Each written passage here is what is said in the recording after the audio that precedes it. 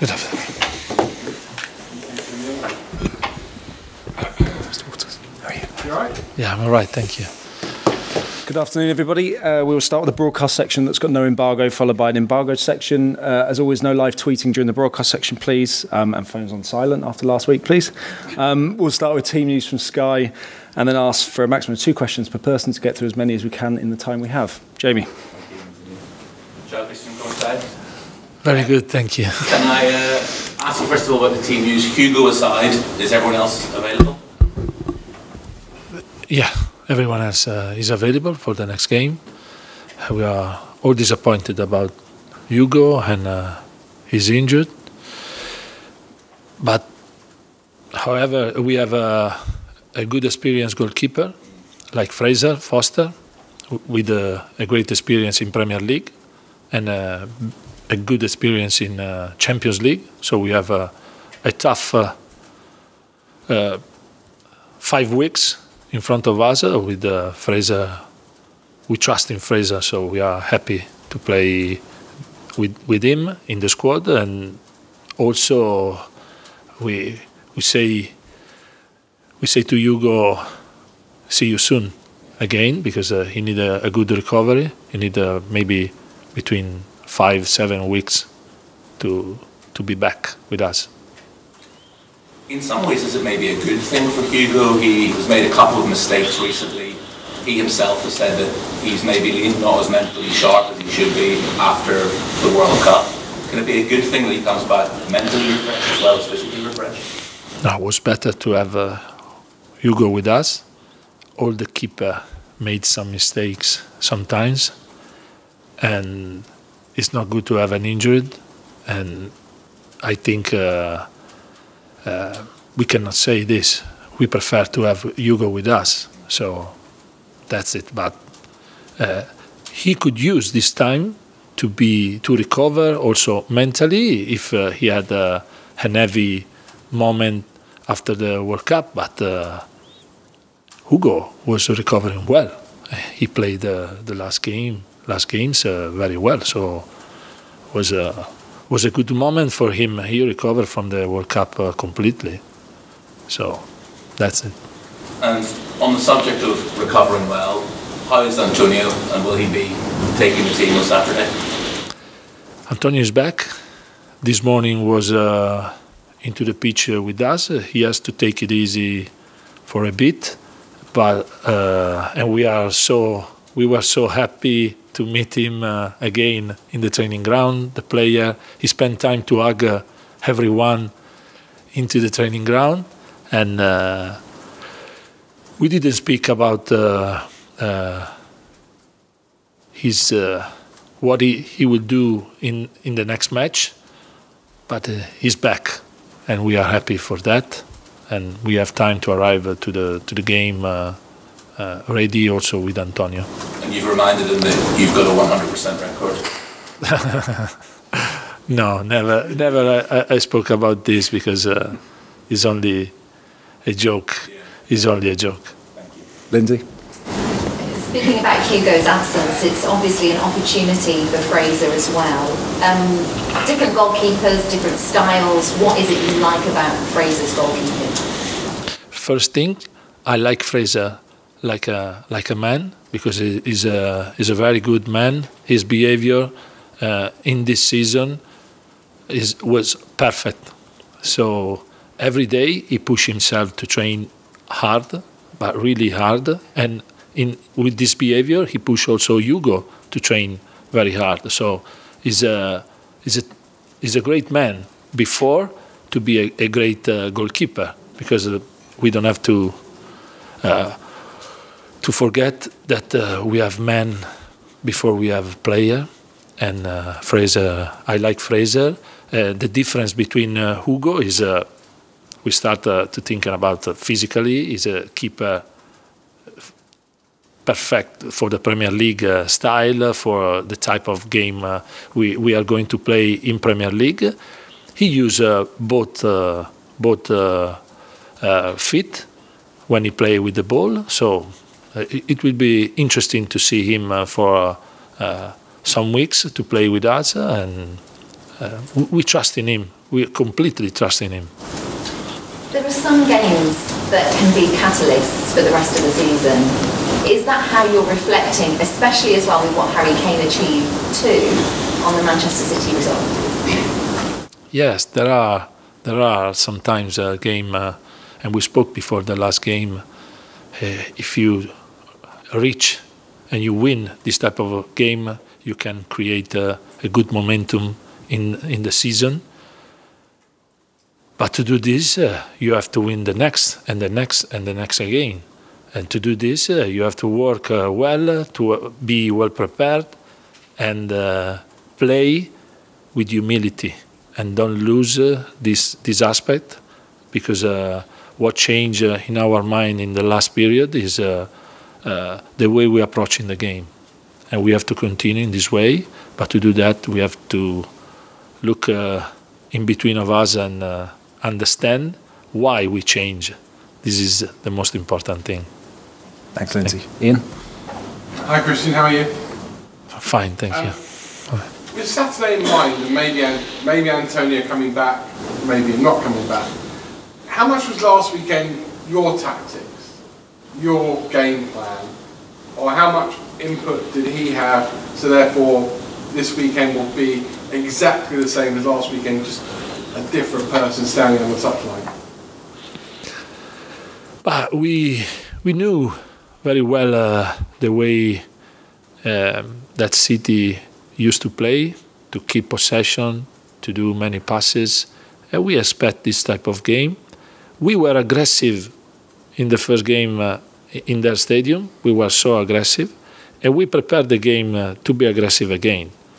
City surprised us a bit in the start using Bernardo Silva in between two strikers, between the line, like number 10 with two strikers. But we adapt immediately our pressure and our behavior. But I think that is not the most important thing. The most important thing is play with humility, be ready to suffer, and we prepare the game to suffer, and be active in the game. And this was the best thing we show in this game. Many times we push them back with the ball and to don't consider line breaks, and this was the best thing we did in the last game. We prepared this type of game. We reached our target, and we won the game being aggressive. And this was very important. How much were they your tactics, your personal ones, or was it a combination of you? No, our tactic came from the job that Antonio did for a long time. For me, it was easy to continue to work in the same. You can change something, and we change something. Me and Ryan Mason, not because I am here. I'm speaking only about me. Also, Ryan, we spoke immediately during the game. We have to change something, and we use Eric Dyer to be aggressive on Bernardo Silva. This was tactically the only aspect we changed. But normally we work, continue and follow what Antonio did, since he was in charge. So the last week was tough, but we worked well. We work very well. And lastly, how much did you enjoy being the manager? I enjoy a lot. But and we take more responsibility. But it's a job we do with passion, and being a manager, live this type of experience was good for me, but also for all the staff, because all the staff was in charge to work with me. Cool. Ali? You talk about aggression there. Obviously, you won't have Christian Romero for this match. He's now, I think it's 6 yellow cards in his last 6 games. How do you stop him crossing that line, but keep the aggression, which clearly is a part of his game as well? Yeah, to don't consider a yellow card. You have to arrive on the ball and use your tackle in the right time. So we can work on the timing. He has to jump. He has to tackle and try to win the ball. We will work into this aspect. keeping the same aggressiveness. And obviously you've had now I think it's 2 weeks almost to work with Pedro Porro. I mean, what have you seen from him and what can you bring? He can bring very good skill. He can bring experience. He's a young player with a great experience, and technically he's a fantastic player. His enthusiasm to play in a new league, in a new team, could be a boost for us when we decide to use him. Thank you. Jack. Hi, Cristian. You talked about how against Manchester City, Eric Dyer would step forward into midfield when Tottenham didn't have the ball. Was that just a one-off for that occasion, or is this something we will see more of? No, it was in that moment we need to use it, and we use it in a moment. If will happen again, maybe we could use, but we had other solution to try to play in that game. We thought that was the right solution, and we use it. But it's not the only one.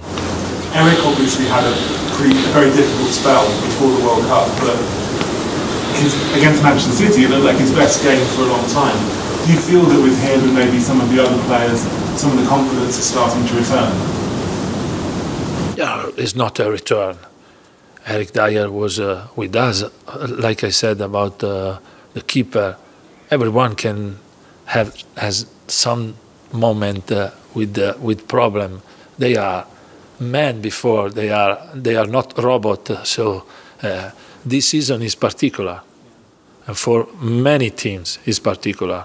We are not the only team that sometimes the performance of some player can drop a bit, because it's normal. They are not a robot. So Eric Dyer is back. Eric Dyer played some great game, because it was not only this game he played very well. Also in Manchester he played a great game, and in Fulham he played a great game. So it's a bit time that Eric Dyer is back. Thanks, Jack. Okay, James, finish this section with George after that, please. Hi, Cristian. There's been a lot of speculation about Antonio's future, what might happen next season, his contract.